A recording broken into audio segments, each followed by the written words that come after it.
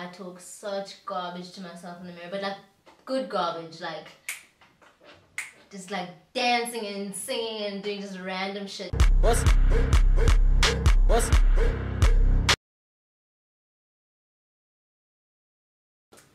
I wish they would teach young people, I mean obviously they cover the basics, but I wish they would teach young people more of like the soft skills.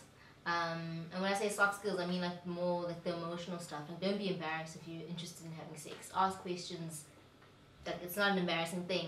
And also don't be embarrassed if you don't want to have sex, or if you want to have sex with the same sex or yourself or whatever the hell you want to do. Just don't make it so embarrassing. And I think it's hard not to make something embarrassing that everyone's been told is embarrassing. And even when you walk up and you stand like, it's not embarrassing, it just gets worse. Like, so it's a bit tricky, but I think I would like for the conversation not to feel so guarded and like shameful, but rather informative,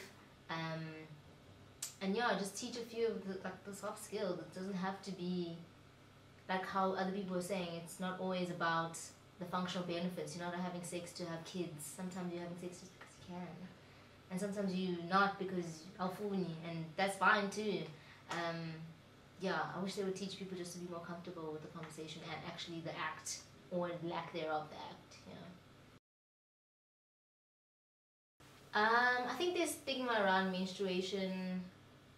I really do feel like it comes from a patriarchal space where people are trying to like control women's bodies.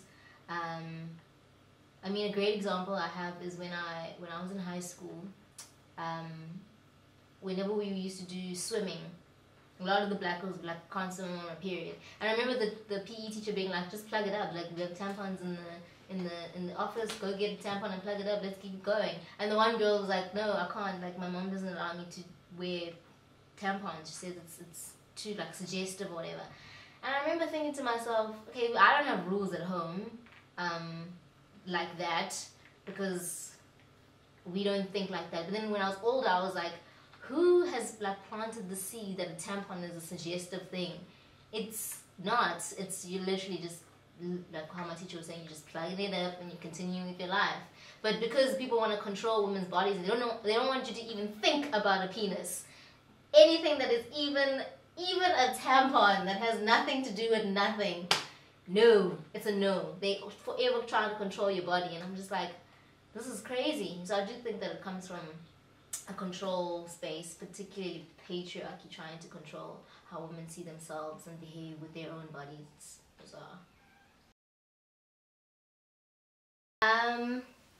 You would think that I bonded quite well when I was in high school because I went to a girls' school, but not really. I don't think you really, like, I don't know, like high school's weird. I think in as much as you have friends, you're all still trying to figure things out. I mean, we're all still trying to figure things out now, but in high school you're still carrying all like the baggage of your home life because you're living at home, right? And I grew up with my dad, so growing up in a house with just like a man and then going to an all-girls school, I'm carrying what he's saying or not actually saying with me to school. But then when I went to varsity and I was in res, and I was like now mingling with the people from all around the country and from all sorts of walks of life, and it's all women. I think the conversations that we used to have in the common room was like my favorite. Like when we talk about every and anything, laugh at like the crazy, like people were so insane, like so weird, and they come and tell us about their sex stories. And I remember sitting there thinking like, you guys just go around telling everybody your business, but it's so informative, it's so helpful. So I really appreciated that. I learned a lot vicariously through other people, which I think is always so great, because then you don't feel like you're by yourself. I think the role of sisterhood with regards to menstrual health is, I guess, just to demystify the whole thing. I mean, everyone has a period, so why is it so embarrassing? What I actually want to talk about, and this is totally random, but it's like, you know how in women's bathrooms, and I find I do it all the time, is that when you have your period, you try to be as silent as possible. And it's like, this is the space where literally everyone walking in this door has a period, so why is it so silent? Like, open the wrapper so closely. If we had that sisterhood where it's not like where you don't feel like people are going to be saying something that you're having your period, which everyone has, literally everyone in the room has it, then it wouldn't be such an embarrassing thing. But yeah, I think we have we've got some work to do. But yeah, I think sisterhood needs to just work at demystifying the period. I mean, everyone has a period. I mean,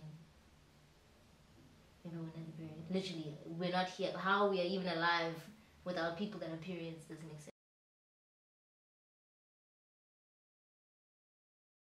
I'm not sure how like sex ed can help with sexual liberation, because I do think like liberation, not just sexually but also just in your own body, and just being comfortable, like body positivity and all that type of stuff, it's not something that can necessarily be taught like step by step. Sure, we can give you the tools, but at the end of the day you kind of need to figure it out by yourself, because it's your body and you need to live in it. So things like sexual liberation, I don't know if sex ed is the medium that will help you get to it, but it sure can give you like a few steps on like destigmatizing sex and your menstrual health and just your general bodily health.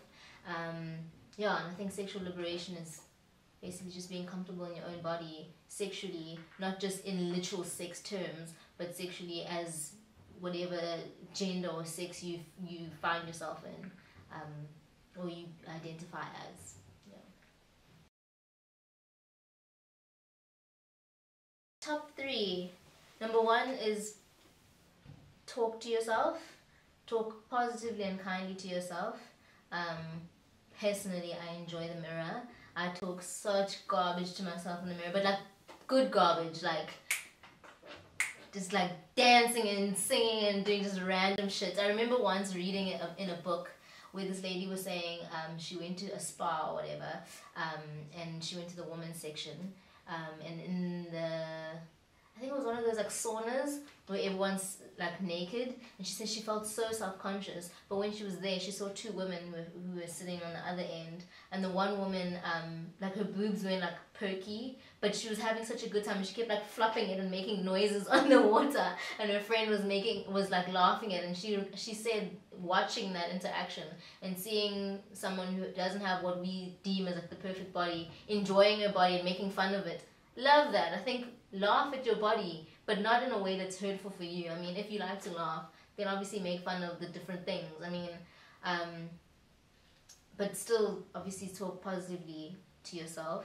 I think take care of your body, and taking care of your body doesn't necessarily mean like being posted up at the gym 5 days a week. It literally means like making sure that you get enough rest, you drink your water, you listen to your body. I mean, if you're feeling sick, do something about it. If you're eating like, I don't know, 3 packets of jelly tots and you don't feel great, maybe don't eat 3 packets of jelly tots. You know what I'm saying? Listen to what the hell your body's saying. Okay. Gonna move you a little